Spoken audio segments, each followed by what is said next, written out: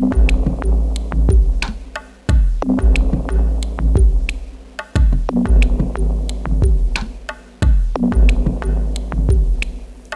believe fashion has the ability to change something in the world, and it's my way to really make a difference.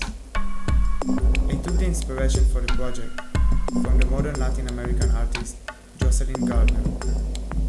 In her artwork, called Portraits, she created portraits of women, revealing their Afro hairstyle, chained in hideous iron cuffs, which were used to punish slave women for secretly aborting their babies.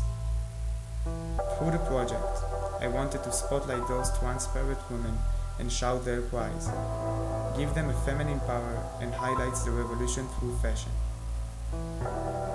The dress is made of silk fabric and is decorated with hand-beaded embroidery. I tried to express the power of those incredible women through the shoulders pattern making. The braided sleeves were inspired by their hairstyle and were made from recycled felt and had dyed ropes. The print of the dress and leggings was inspired by the poisonous plants that those women took to resist slavery. I wanted the print to stand out from head to toe to celebrate their triumph. My hope is to bring the fashionable revolution I created to the forefront and meet you in the final.